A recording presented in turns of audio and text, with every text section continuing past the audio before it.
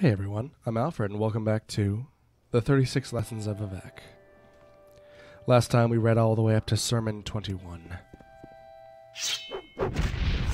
Well, we read Sermon 20 and then explained that, and stopped before Sermon 21, which begins now, of course. The Scripture of the Wheel, first. The spokes are the 8 components of chaos, as yet solidified by the law of time. Static change, if you will, something the lizard gods refer to as the striking. That is the reptile wheel, coiled potential, ever preamble to the never action. Second, they are the lent bones of the Aedra, the 8 gift limbs to Sithisit, the wet earth of the new star, our home. Outside them is the Ourbis and not within. Like most things inexplicable, it is a circle. Circles are confused serpents, striking and never given leave to bite. The Aedra would have you believe different, but they were givers before liars. Lies have turned them into biters, their teeth are their proselytizers. To convert is to place oneself in the mouth of falsehood. Even to propitiate is to be swallowed. Third, the unenlightened are those uneaten. The enlightened are those uneaten by the world. Fourth, the spaces between the gift limbs, number 16, the signal shapes of the demon princedoms. It is the lock and key, Ceres and Manticore. Fifth, look at the majesty sideways, and all you see is the tower, which our ancestors made idols from. Look at its center, and all you see is the begotten whole, second serpent, womb ready for the right reaching, exact and without enchantment. The heart of the second serpent holds the secret triangular gate. Seventh, look at the secret triangular gate sideways, and you see the secret tower. Eighth, the secret tower within the tower is the shape of the only name of God, I. The ending of the words is Almsivi. Here is another piece of wheel symbolism. And Vivec refers to the 8 spokes of the wheel as pieces of chaos, as well as the divines. This is why there are 8. The law of time refers to the dragon god Akatosh, who is also the god of time.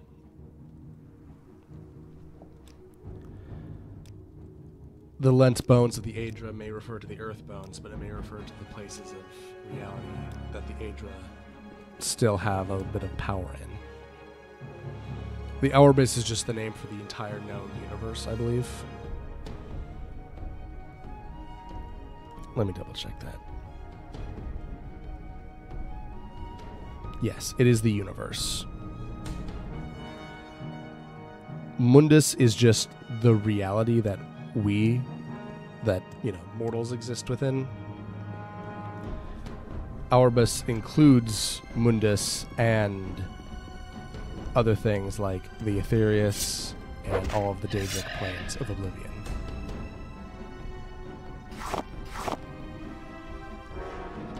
The enlightened are those uneaten by the world. And the confused serpents line are both references to Satakal, the Yokudan god of everything, who may or may not exist. Of everyone, he probably exists the least. But the Yokuda in the past have shown to know something we don't, so maybe they're onto something.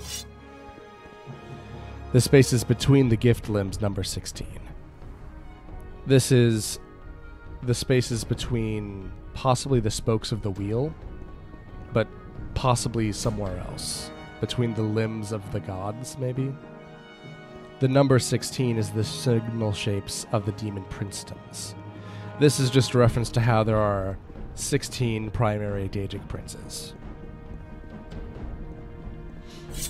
And the spaces between them, that number 16, are the planes of Oblivion that each prince inhabits. The towers are a bit more complex. There are places in the real world, in Mundus, that are places of divinity, of creation, and of pure power. Some of them are built and made strong, like the Numidium, the giant brass Dwemer creation that could have become a new god, is the Brass Tower. The Throat of the World is one. There's an Adamantine Tower. But Red Mountain, Dagoth Ur, the holding place for the Heart of Lorkhan, became the Red Tower. Because, obviously, the Heart of Lorkhan is a powerful, world-shaping and reality-changing item at its core. Our ancestors made idols from is a reference to the Aldmer. The Aldmer, spelled with a D, are the progenitors of the Altmer, spelled with a T, and what's more, a lot of other races of elf. Mer, specifically. Look at its center, and all you see is the Begotten Whole. Second Serpent. The second serpent is Lorkhan. This is confirmed later in the 6th, where he says the heart of the second serpent holds the secret triangular gate.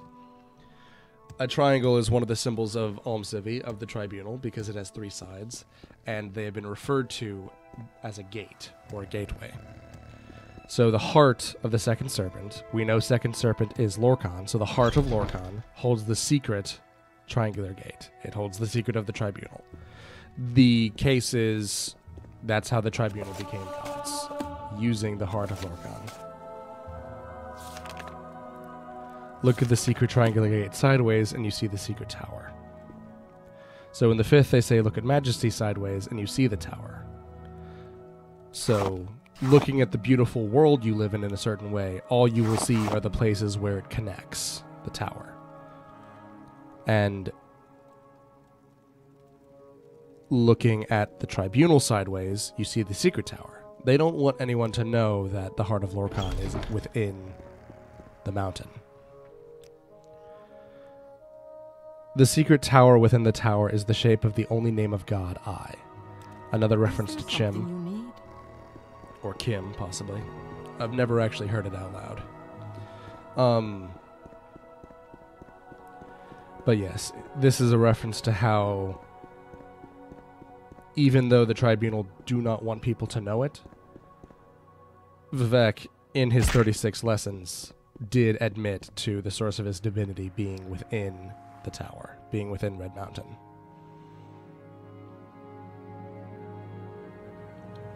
This one's a bit confusing and bad to start on, but don't worry. 22 is a bit more logical. Sermon 22.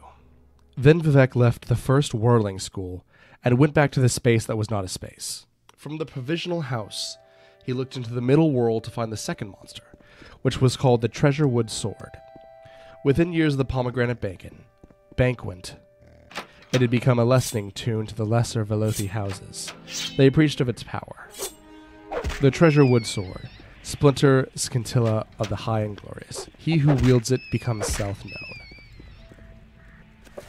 The warrior poet appeared as a visitation in the ancestor alcove of House Mora, whose rose-worn Prince of Garlands was a hero against the northern demons. Vivec congregated with the bones. He said, "A scavenger cannot acquire a silk sash and attempt to discover the greater systems of its predecessor. Perfect happiness is embraced only by the weeping. Give me back, and do so freely, what is barren of my marriage, and I will not erase you from the thought realm of God. Your line has a notable enchantress that my sister Iam is fond of, and from her murky wisdom alone do I consent to ask." A bone walker emerged from a wall. It had 3 precious stones set in the lower jaw, a magical practice of old. One was opal, the color of opal. The bone walker bowed to the prince of the middle air and said, "The Treasurewood Sword will not leave our house. Bargains were made with Black Hands Mafal at the greater shade."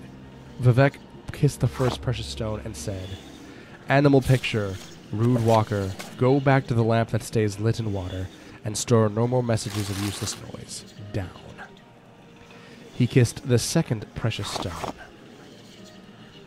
and said, "Proud residue, soon dispersed, serve no guarantees made in my foreimage, and demand nothing of its underskin. I am master evermore. Down." He kissed the opal and said, "Down I take thee." And then Vivec drew into the hidden places and found the darkest mothers of the Morag Tong, taking them all to wife and filling them with undusted loyalty that tasted of summer salt. They became as black queens, screaming live with 100 murderous sons, 1,000 murderous arms, and 100,000 murderous hands. One vast and moving event of thrusting, kill, laughter in alleys, palaces, workshops, cities, and secret halls. Their movements among the holdings the Ra theme were as rippled endings, heaving between times, with all fates leading to swallowed knives, murderers moaning, and God's holy rape-erasure of wet death. The King of Assassins prevented to Vivec the treasure wood sword. My lord, the King of Assassins said, the Prince of House Mora is now fond of you as well. I placed him in the corner of Dagon. His eyes I set into a fire prayer for the wicked. His mouth I stuffed with birds. The ending of the words is Omsivi.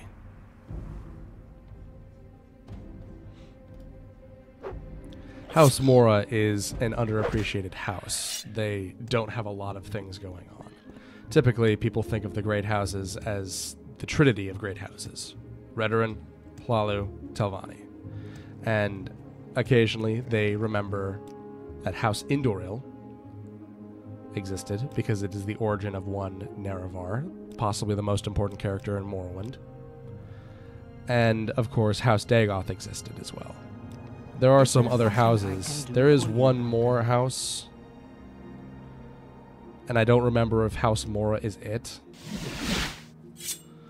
But yes, House Mora is there.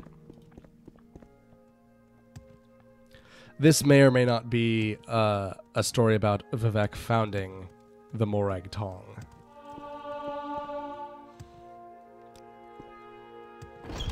A Bone Walker is just the term used for an undead.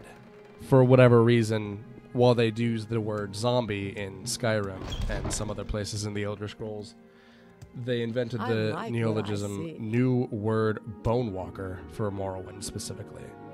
But possibly it just refers to a specific type of zombie created in Morrowind. Who knows?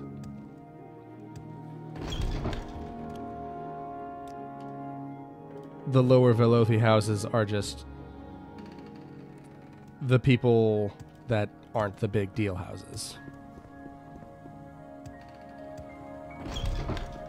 The reason that it says that one of the gems was opal, the color of opal, is very unclear. Yes, one of the gems set in his jaw is an opal. They encrusted a skull with gems. Sure, fine. And one of the gems was an opal. And then they made sure to clarify that the opal in question was opal covered. Very confusing. It would be like saying that a birthday cake is birthday cake flavored. Shouldn't that be a roundabout way of saying it is what it is? They do not mention the other types of precious stone. I also don't know why.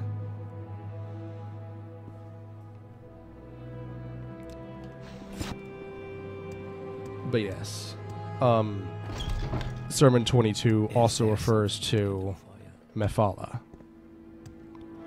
Mephala is considered the anticipation of Vivec, I believe.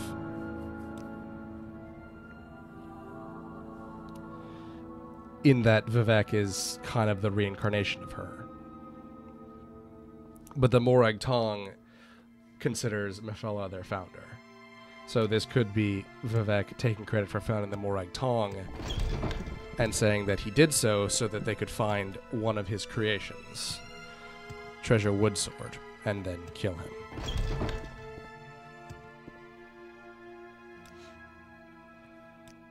I don't know why Treasure Wood Sword's mouth becomes stuffed with birds, and that's how they ensure that stays dead or silent. Rather confusing.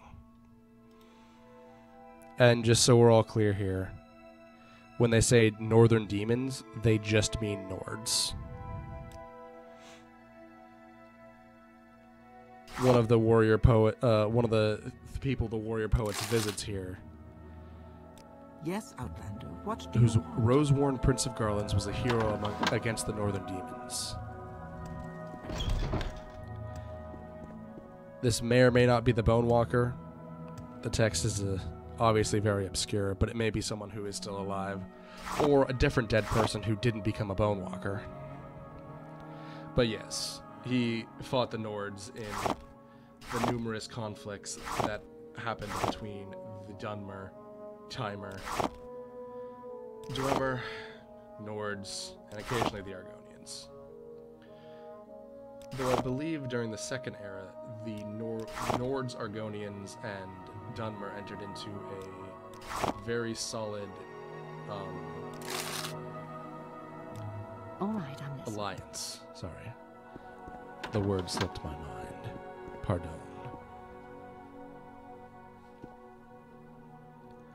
Sermon 23. The Scripture of the Sword. First, the sword, treated as a delicate meal, is the symbolic college. It serves you well in the first half of life. Name one dynasty that knows this not. Second, the unity of my approach is understood by the immobile warrior. True eyes are acquired. Rejoice as my own subjects and realms. I build for you a city of swords, by which I mean laws that cut the people who live there into better shapes. Third, girls burn their dresses on my arrival if I am armored. They crawl to me as bled pilgrims. Minor spirits die without trace. Follow me of all of the Almcivi if you are to mark your days with killing. I, Al-Tadun, the third law of weaponry. Fourth, the immobile warrior is never fatigued. He cuts sleep holes in the middle of battle to regain his strength. Fifth, instinct is not reflex action, but many miracles held in reserve.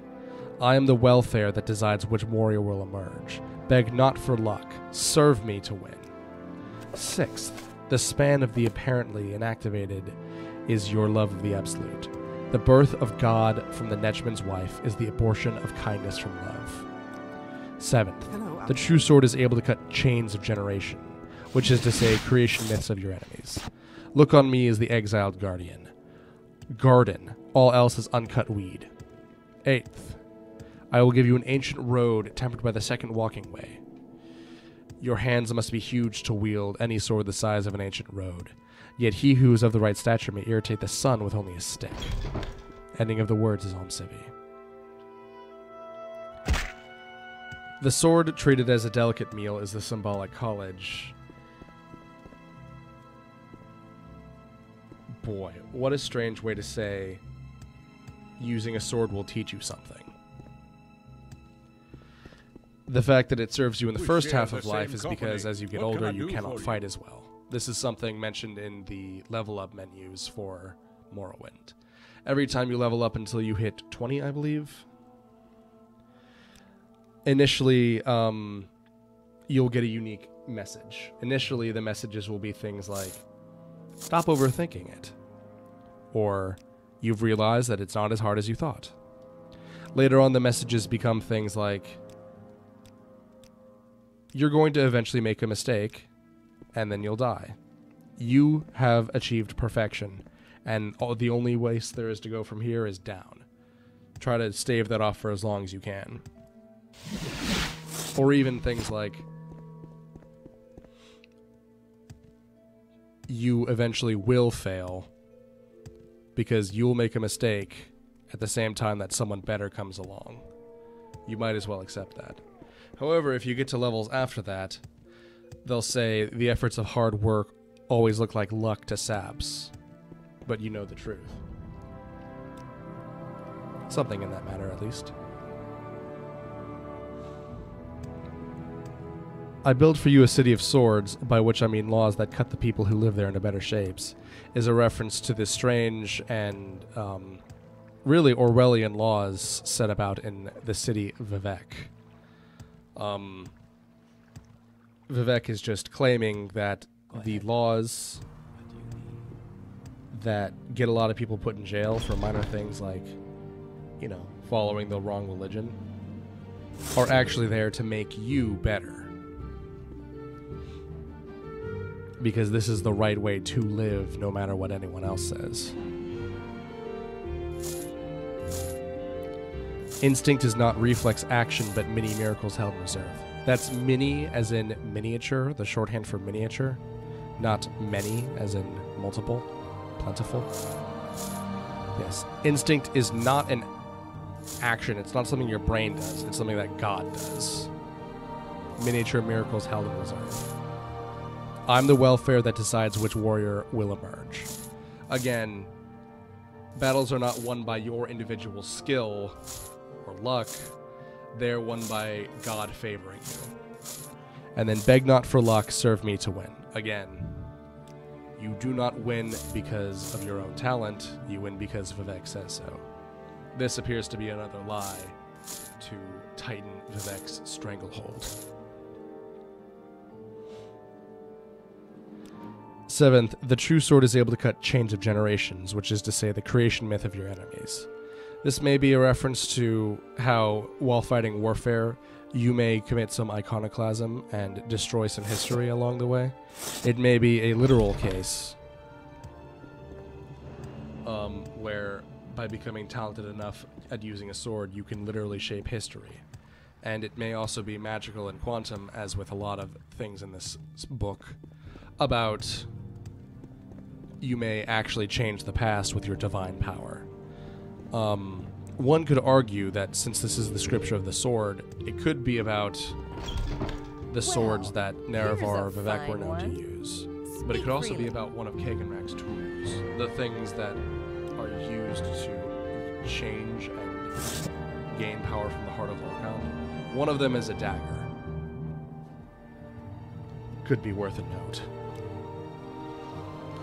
The birth of God from the Netchman's wife is obviously a reference to Sermon 8, and the second walking way is a reference to Sermon 6. Your hands must be huge to wield any sword the size of an ancient road, and yet he who is of right stature may irritate the sun with only a stick. You need to be badass to wield a badass weapon, but if you're badass, you don't even need it. You can fight the sun with a stick. So, why walk when you can rules and learnings about swords. Why walk when you can ride? Sermon 24. Then Vivec left the house of assassins and went back to the space that was not space. From the provisional house, he looked into the middle world to find the third monster called Horde Mountain. It was made of modular warriors running free but spaced according to pattern. And from the highest warrior who could cut clouds, they spread out beneath him like a tree, a skirt whose bottom circle was an army that ran through the ash. Vivec admired the cone shape of his child and remembered with joy the whirlwind of fighting styles that instructed him during the days before life. Vivec moved into Veloth, saying Onus. But before he could even get within sword span of the monster, a trio of lower houses had trapped Horde Mountain into a net of doubtful doctrine. When they saw their lord, the Velothi cheered. "We are happy to serve you and win," they said. Vivec smiled at those brave souls around him and summoned celebration demons to cleave unto the victors. There was a great display of love and duty around the netted monster, and Vivec was at the center with a headdress made of mating bones. He laughed and told mystical jokes, and made the heads of the three houses merry and become a new order. "You shall now forever be my buoyant armigers," he said. Then Vivec pierced Horde Mountain with Muatra and made it all a big bag of bones. At the touch of his right hand, the net became right scripture, and he threw it all northeasternly. The contents spread out like sugar glows, and Vivec and the buoyant armigers ran under it laughing. Finally, as the bones of Horde Mountain landed and became the foundation stones for the City of Swords, which Vivec named after his own sigil, the net fell across it all and in between, or as bridges became bones. And since its segments had been touched by his holy wisdom, they became the most perfect of all city streets in the known worlds. Throngs of Velothi came to the new city, and Iam and Set gave it their blessing. The streets were filled with laughter and love and the strength of tree-shaped enemy children. Iam said, "To my sister Hyphen brother's city, I give the holy protection of House Indolin, whose powers and thrones know no equal under heaven, wherefore came the Hordator." Set said, "To my sister Hyphen brother's city, I give safe passage to the dark corners still left of Molag Bal, and I give it this spell as well. So Ti Ha Sim. which is my name to the mighty. It will protect the lost unless their flight is on purpose, and I will fill the roads and alleys with the mystery paths of civilization, and give the city of mine a mind and make it a conduit to the full concentrate of the Alm City. Thus was founded the city of Vivec in the days of Resdania. The ending of the words is Alm City. Sermon 24 is about the founding of Vivec the city by Vivec the god. Vivec first leaves the House of Assassins. He leaves the Moragtong. Earlier mentioned in Sermon 23. Nope, 22. Vivec goes to fight another one of the children. However, he's beaten to it by a bunch of people who all serve Vivec. He's delighted by it, and so names them the Buoyant Armigers. They are knight-errants and champions of the temple, of the Tribunal Temple. They usually only answer strictly to Lord Vivec. They fight against the Blight and other Dagoth Ur things. They usually wear glass armor. Some of them wear traditional chitin because they're Dunmer. That's what they wear. And some of them even have things as high as Daedric gear. They fight a lot of necromancers as well. I've actually fought one in my own LP, or fought alongside one, fighting a necromancer. She died on the way, but whatever.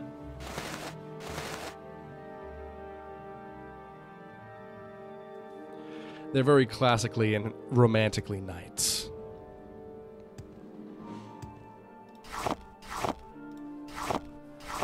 But yes.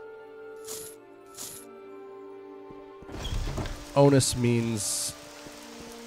I forget what onus means exactly. It means, like, destiny, duty, that sort of thing. Horde Mountain is not one creature as well. It is an army of beings that all fly about in the shape of a tornado in a cone. And yes, Horde Mountain is netted by the soon-to-be Buoyant Armigers. And the numerous bones found within all of the bodies of Horde Mountain then becomes the foundation of Vivec. Vivec's city carries Vivec's own name because he's very egotistical. But in this, he argues it's because Vivec is the greatest name anyone could ever have, ever.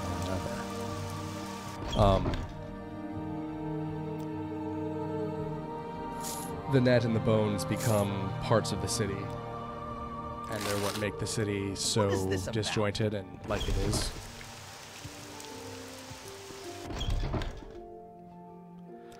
The streets are filled with laughter, and in this line, since its segments had been touched by his holy wisdom, they became the most perfect city, the most perfect of all city streets in the known worlds. This is Vivec being egotistical and talking about how amazing Vivec City is. You know, the city named after him. Much of the 36 lessons of Vivec are exaggeration or confusing for its own sake and very strange. Much of it is an admittance of truth, sometimes an admittance of guilt even, or an admittance of secrets that people are not meant to know, like the true nature of the tribunal, or things like that. And in another trinity, the third thing that the lessons of Vivec are is egotistical and masturbatory in favor of Vivec's own power. Which is really how you break it down. Vivec wrote all of these. He claims to have written them, and I don't know anyone else who could have. Perhaps the people in his propaganda office.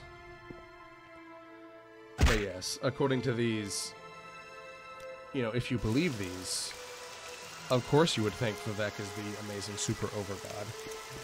Having read these, it's the only conclusion you can really come to. we know this to not be completely the case. But yes. Iam and Set allegedly give Vivec City their blessing as well. This is a reference, the fact that Iam Almalexia gives Vivec City her blessing by saying that it has the protection of House Indoril is two things. One, it is a rare reference to how Almalexia is actually a member of House Indoril. This is something not talked about yet, but Almalexia and one Indoril Nerevar were married. She was his wife. This is also why the Ordinators wear the so-called Indoril armor, and why the Indoril armor looks like Lord Nerevar. It is styled after him. That's why it has the mohawk and the face scar, because Nerevar had a face scar and a mohawk and wore an earring. But yeah, that's why it's called the Indoril set. That's why the Indoril people are even guarding Vivec City. Yes. In Vivec City, where Vivec does his stomping, the bright gold Ordinators are obviously everywhere. And then there is a different type of Ordinator that looks similar but wears different colors. That is found in Mournhold, Almalexia's personal city. And the reason that they are Void Armigers is that Void Armigers are fun, happy, and jet around Morrowind solving problems and doing side quests. Whereas Ordinators are sour, grim, and usually just there to beat the hell out of somebody who says that Vivec isn't the best. That's their job. They like doing it.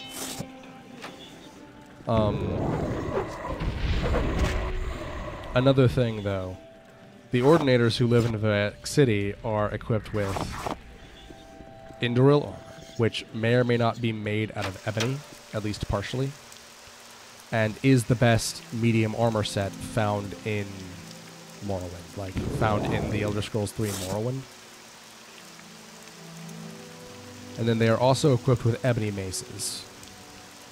For those not familiar with the in-game progression, Daedric gear, Daedric weapons, are the best type of weapons, typically. And ebony weapons are the second best type of weapons.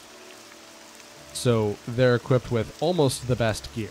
One thing, though, Daedric gear is actually the same as ebony gear. It's just that it's been cursed with Daedra. For example, in Skyrim, when you can craft these, you can see that the crafting recipes for anything ebony and anything Daedric are identical. The only difference is that one of them requires a Daedra heart. Daedric gear requires a Daedra heart. Ebony gear does not. However, another thing that you can do is you can take an existing piece of ebony gear and curse it, fuse the soul of the Daedra to it through magic instead of, you know, as it's created in the forge,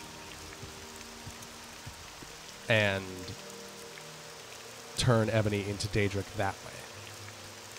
Both of these, however, are implied to curse the weapon, and even if it doesn't literally curse the weapon, it is implied that it is a painful thing to do to a Daedra to make a Daedric weapon. As a result, you know, by the fact that their name is Daedra, Daedric weapons often have a stigma associated with them. They're seen as unholy. They are very strong, but even if they do require the painful death of a Daedra to equip, some Daedra still use them. What's more, because of their association with the Daedra, some people consider them unholy, and so you wouldn't want God's holy warriors using them. My point is that the Ordinators are equipped with very, very high tier weaponry and excellent armor. But what's more, very expensive armor. In what I think is this video, you can probably see me sell it, and I sell one piece of Ordinator armor and immediately bankrupt any salesperson just with one piece.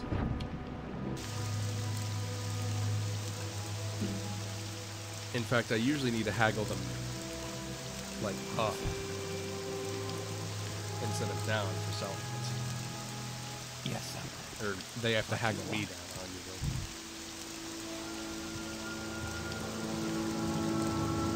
But my point is, ordinators have very, very good gear.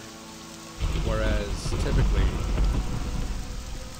if a buoyant armature has good gear, it's because they found it. The ones who have Daedric gear are very, very rare. And even the people who have glass gear are rare. Most of them have typical kite and stuff. But yes, that's why Almalexia has her own set of ordinators. That's why they wear stuff called Indoril armor. And that's a little piece of lore on Daedric gear. I suppose there's no hope. Set gives the city a spell. The spell is So-Ti-Ha-Sil, or Sotha-Sil. And he says that it's his name to the mighty. Presumably this is when he is actually properly renamed. Because as of now, he's still Set instead of Sotha-Sil. I am is also still Almalexia. Vivec is not Vec, though. He is Vivec. You know, his divine name. Presumably because he is full of himself, and so has elected to give himself his full, proper title.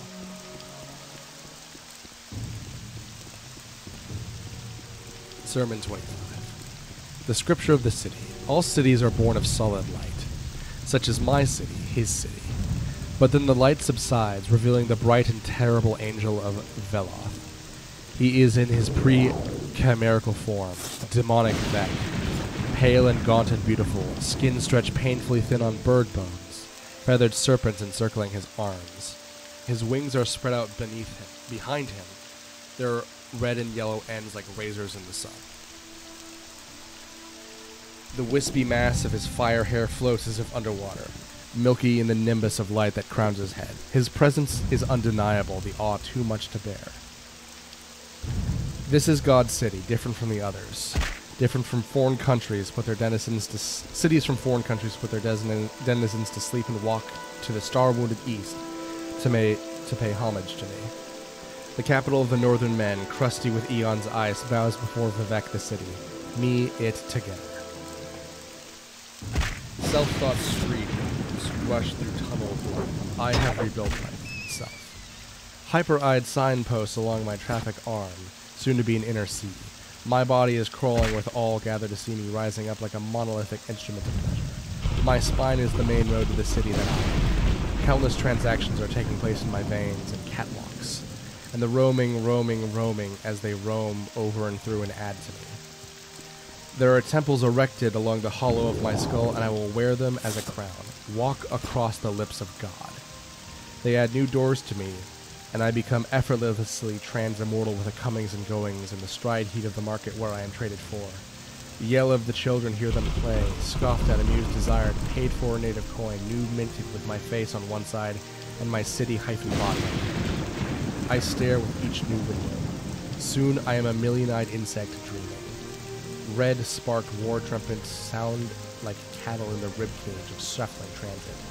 Their heretics are destroyed on the plaza knees. I flood over into the hills, houses rising like a rash, and I never scratch. Cities are the antidotes to hunting. I raise lanterns to light my hollows, lend wax to the thousands of candlesticks that bear my name again and again.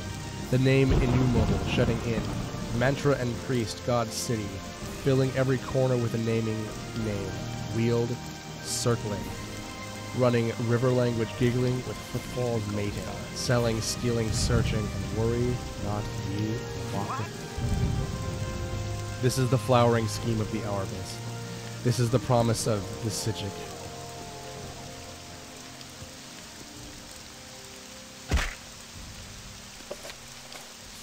Actually, they've spelled that wrong, I think. Oh, they have. Interesting. This is the promise of the Sijic. Egg, image, man, god, city, state. I serve and am served. I am made of wire and string and mortar. and I accede my own precedent, world without end. The ending of the words is Alm City.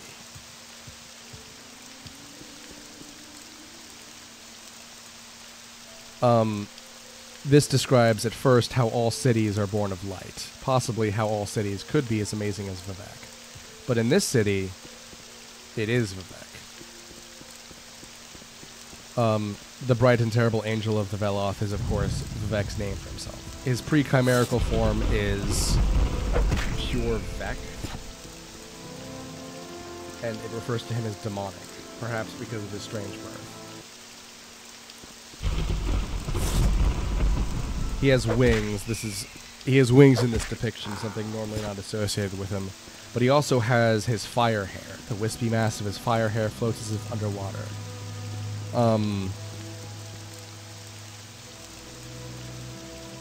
This is God's city, different from the others, claiming that Vivec is different from any other city in the world.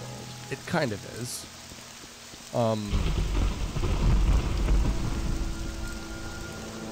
The rest of this is all named with...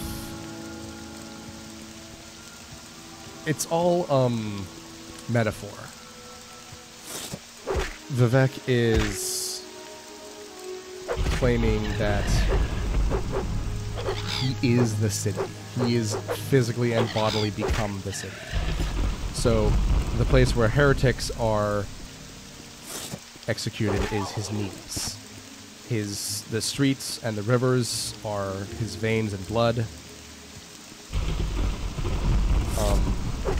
He makes reference to the inner sea being one of his arms. He makes reference to people running across his body. He makes reference to himself, his divine body, Vivec himself in the city of Vivec, possibly as the penis of Vivec City. How do I write this? So, assume Vivec City is a giant god. And Vivec the god is the penis of the giant god. The reason that I suspect this is because my body is crawling with all gathered to see me rising up like a monolithic instrument of pleasure. What could a monolithic instrument of pleasure even be?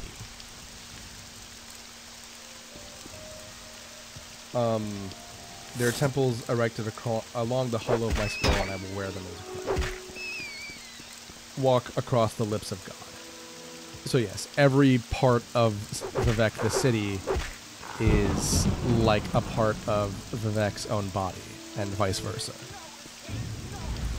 And so in this way, he makes the city out to be as great as he is, and makes both of them greater by association. And what's more, claims that anyone who lives in Vivec is a part of Vivec the city, and so must be a part of Vivec the god, which should be what anyone involved with the tribunal hopes for and hunts for. To be associated with Vivec in any way makes it worth it,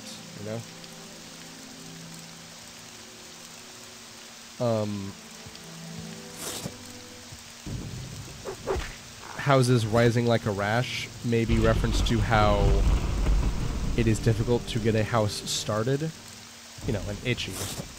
But as long as you don't scratch it, it'll heal normal and your skin will be tougher as a result. So, houses rising like a rash and I never scratch. Cities are the antidotes to hunting is just a funny thing. Prior to things like agriculture, humans in the real world had hunter-gatherer societies before they became very agrarian. Presumably, the same thing happened in the Elder Scrolls. And so, the agrarian societies then feed Vivec the city, allowing the city to exist as itself.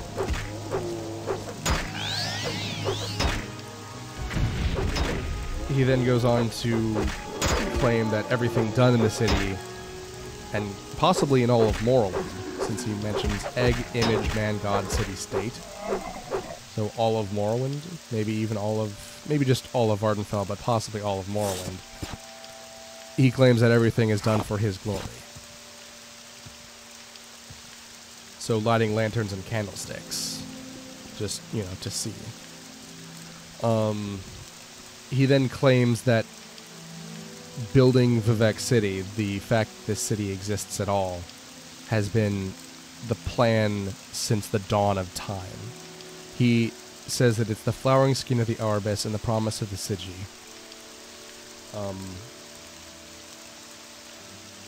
Any time. So this word is spelled PSJJJ. It's supposed to be spelled with 4 J's, but in this it's spelled with 3 J's. It is a typo, and it was in the original text. It was written that way in Morrowind.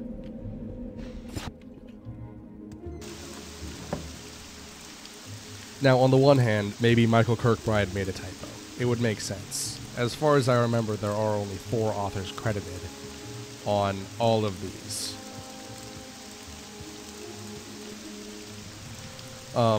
So, for the several thousand books, I'm sure that we've seen the Brian David Gilbert video on all of the Elder Scrolls books. And I cannot remember the exact number of authors. There were either 4 or 8. Either is a very, very small number of authors for so many. And it would make sense that, considering the unfinished, buggy, broken state that a lot of Bethesda games come out in, there would be a lot of typos. On the other hand, maybe Michael Kirkbride did make a mistake. But maybe Vivec made a typo in his own book. Vivec didn't really deal with Sigi a lot.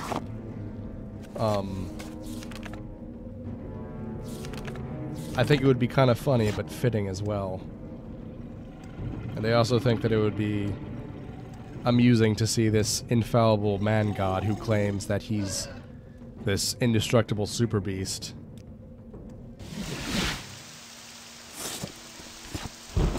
made a typo in the Bible he wrote for himself. Anyway. The 2 gods who created the universe were Anu and Padome. Padome's original name may be Sigi, which is nearly impossible to pronounce, but that is the intent. It's PSJJJJ. Again, spelled with only 3 J's in the 36 lessons of the book.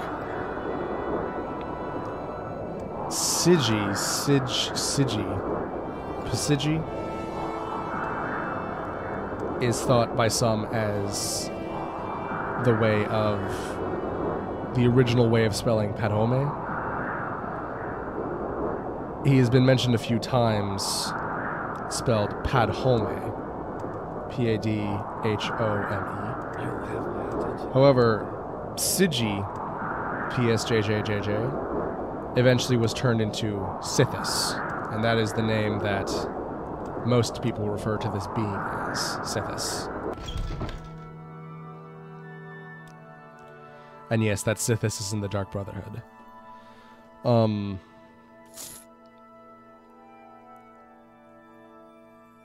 Padome is the other strong force opposing Anu in the creation of all of the universe and Arbus. Is there something I can do for you? And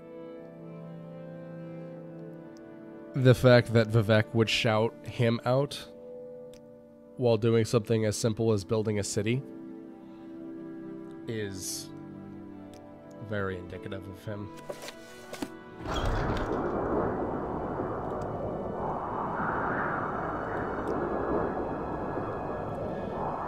Sermon 26. Then Vivec left his architectural rapture and went back to the space that was not a space.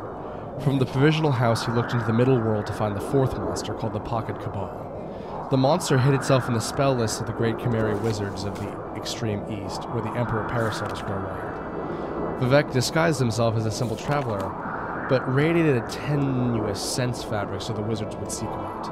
Of Muatri, he made a simple walking dwarf. Before long, the Invisible One was among the libraries of the East, feeding the essential words of the Pocket Cabal to his walking dwarf, and then running when the magic would fail. After a year or two Go of its ahead, thievery, Outlander. What do you need? Muacha was sick to its stomach, and the walking dwarf exploded near the slave pens of a wizard's tower. The pocket cabal then slipped itself into the mouths of the slaves and hid again. Vivec watched as the slaves erupted into babble and breaking magic. They rattled their cages and sung out half hymns that formed into forbidden and arcane knowledge. Litany fiends appeared and drank from the excess. Grabbers from the adjacent place came into the world sideways, the slave talking having disrupted the normal Narn cardinal points. So, of course, a giant bug appeared, with the greatest eastern wizard inside of it. He could see past Vivec's disguise and knew of the warrior poet's divinity, but thought himself so powerful that he talked harshly. See what you have wrought, silly Triune? Columns of nonsense and litany fiends. I cannot believe how reason or temperance can be made whole again due to your eating. Consort with more demons, why don't you? Consort.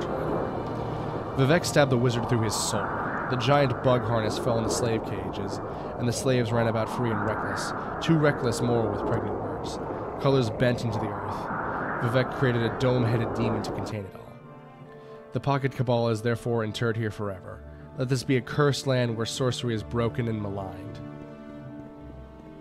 Then he picked up Muacha by the beard and left the ghostly hemisphere of the dome-head demon. On its boundaries, Vivec placed a warning and song of entrance that contained errors in it. With mock bones of half-dead Muacha, he created tent poles of a fortress theory, and fatal languages were imprisoned for all time. Set appeared and looked on what his brother-sister had created. The Clockwork King said, "Of the 8 monsters, this is the most confusing. May I treasure it?" Vivec gave Set to do so, but told him never to release the pocket cabal into the middle world. He said, "I have hidden secrets in my travels, and made a likeness of Muacha to ward against the unwise. Under this dome, the temporal myth is no longer man. The ending of the world, the words is Om-Sivi."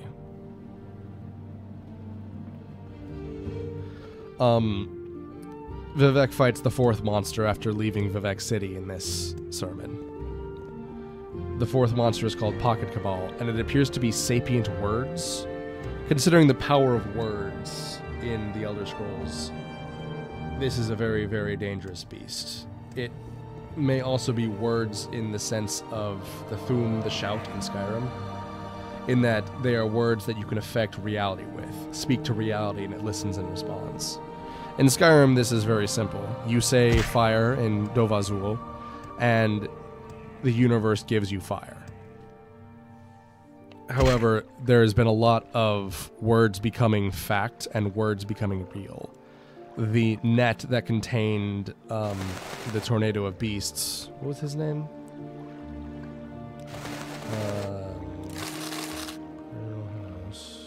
Horde Mountain. The net that contained Horde Mountain was originally a just some words.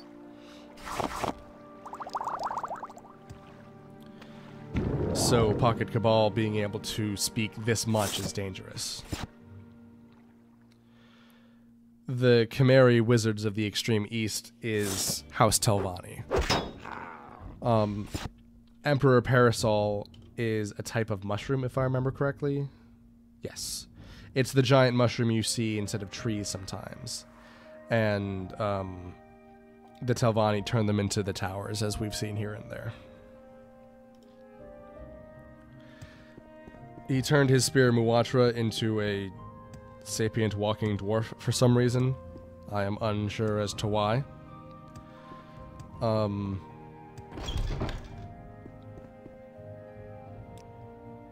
Vivec stayed near Pocket Cabal and had Muacha swallow the words that he created to ensure that reality would stay as it's supposed to be.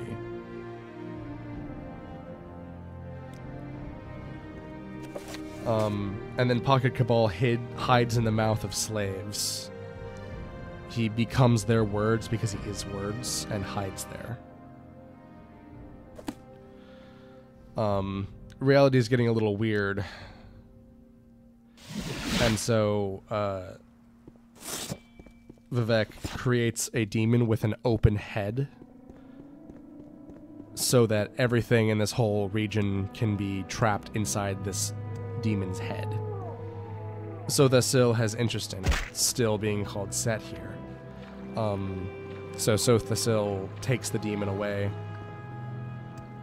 Inside the dome of the demon's head, normal reality is basically out to lunch. This is mentioned with the phrase, under this dome, the temporal myth is no longer man. And Soth the Sil considers this the most confusing of all of the monsters. Interesting.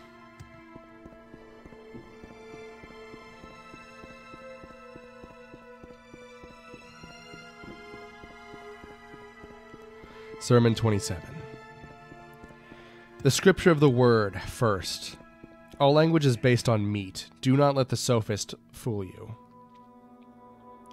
Second, the third walking path explores hysteria without fear. The efforts of madmen are a society of itself, but only if they're written.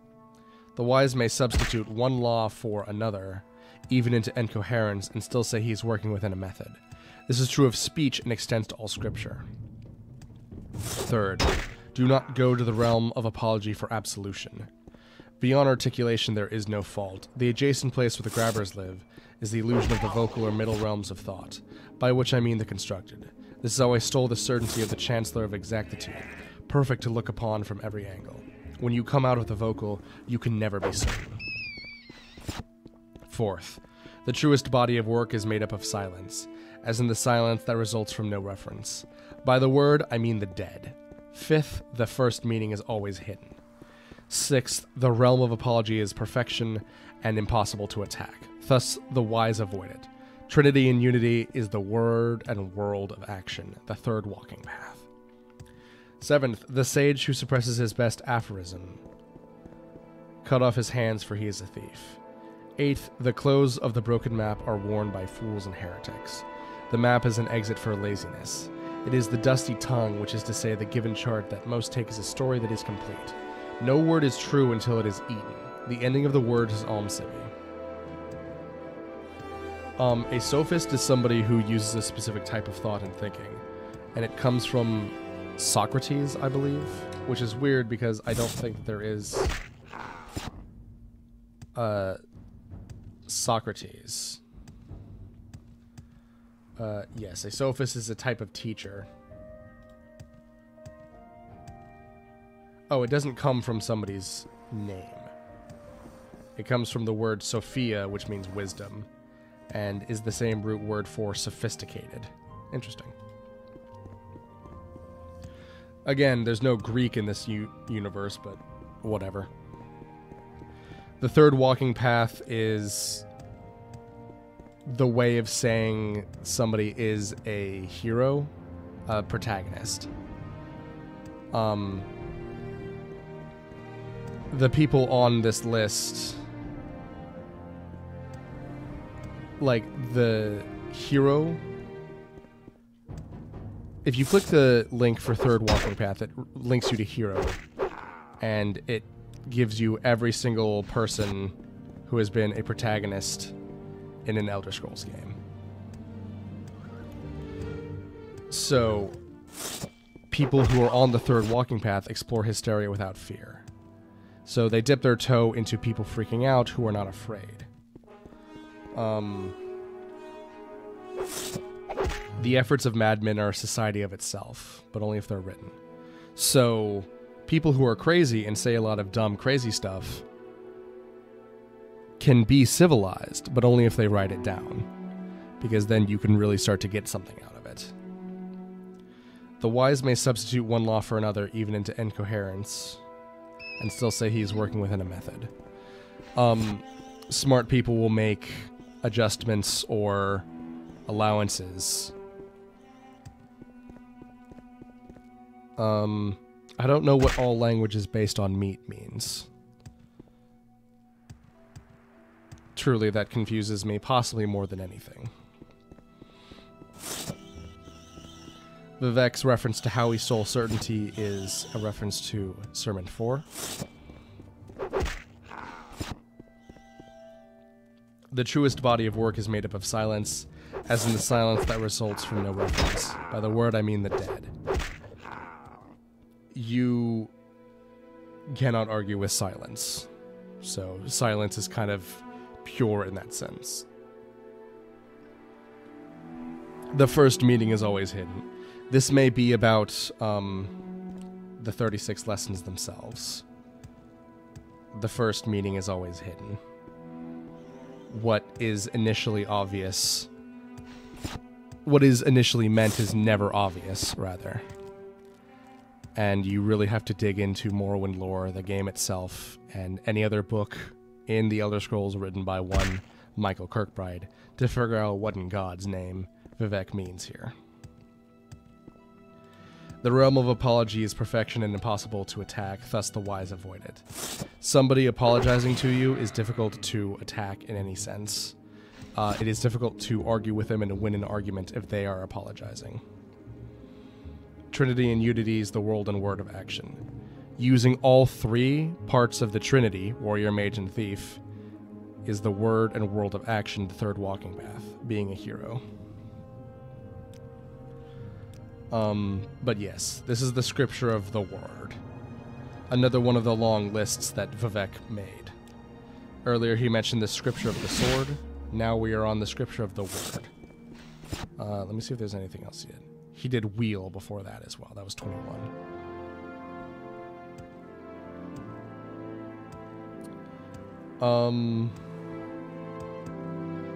So yeah. Whew, that's another one down.